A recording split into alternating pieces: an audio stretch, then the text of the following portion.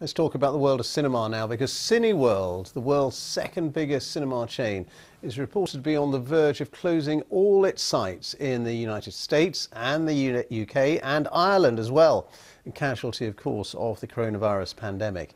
Last month, CineWorld announced half-year losses of $1.6 billion. More than 5,000 jobs are at risk here in the UK. The industry has been starved of blockbusters to lure audiences back to the cinema. And it was recently announced that the new James Bond movie would not be released until next spring. Well, let's talk to the film critic Jason Solomons, who's with me now. And this is devastating news, isn't it, for moviegoers? They own so many cinemas. And was the delay in the James Bond movie, do you think that was the final nail in the coffin? It certainly is, and if James Bond isn't brave enough to go into the movie houses, nor is Black Widow, nor is Wonder Woman, then what hope do we mere mortals have? People are running scared of going back to the cinema, which is it's a dreadful shame. And no one knows quite whether to blame the studios for not giving us the blockbusters that will get us out of the house and off our seats and back into the cinemas.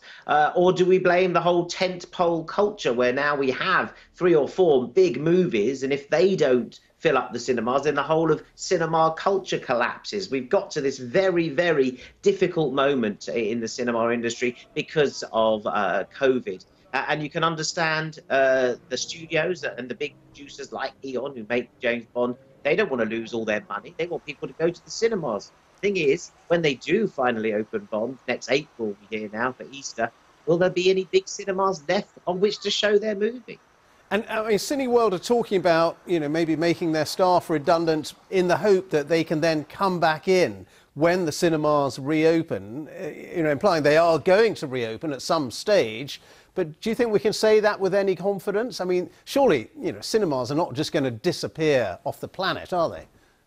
No, but will the big ones, the multiplexes that we've grown used to since the mid-80s, which sparked a revival in cinema going itself, changed the culture of cinema going, got rid of all those flea pits that were sort of clogging up the centre of town, but now they all moved to those out-of-town multiplexes, and they've been the model for a good 30, 40 years. Generations of cinema goers have grown up with them. But right now, they're going to lie there like hulking beasts, growing mouldy, maybe over the 6 months or 7 months it takes to get people back in there. There isn't much of a model to sustain it. It's about selling popcorn and selling pick and mix, and you certainly don't want to be sticking your hands into the pick and mix at the moment.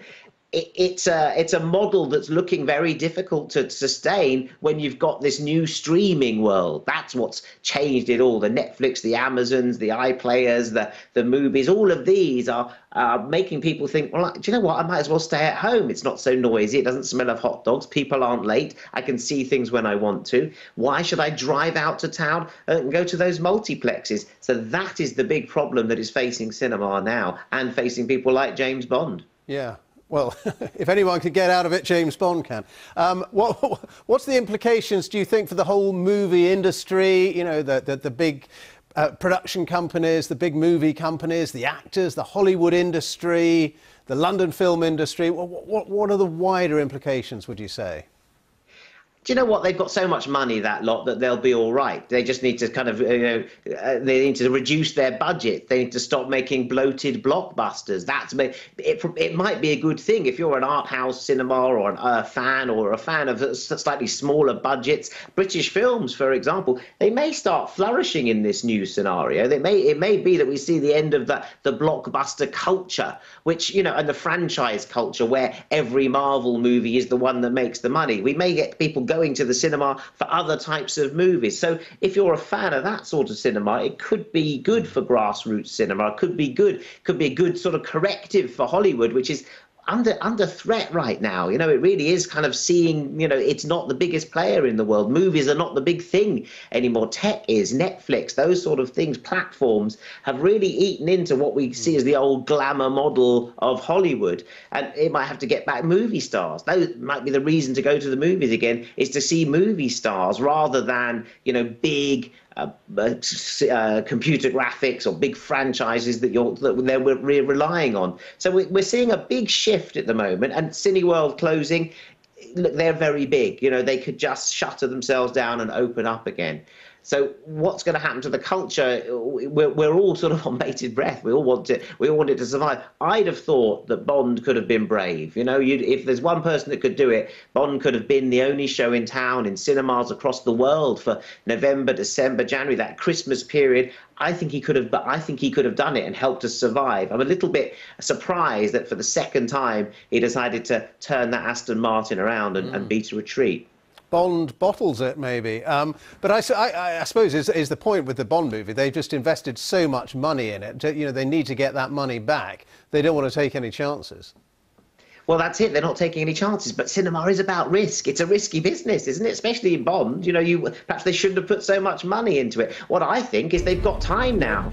And they've got time now to go away and reshoot some scenes and put a scene in where they sort of say, oh, wow, that virus was a bit difficult to beat. You know, you're going to watch Bond at Easter and kind of, we're not going to forget all this. They're going to have to make reference to the fact that Bond has twice been laid low by the virus. Surely they're going to have to refer it. Surely Wonder Woman will. You've got time to go and overdub a couple of scenes. I want to see at least some reference to the virus. I'm hoping Bond can make a joke of it. I'm hoping he can beat it.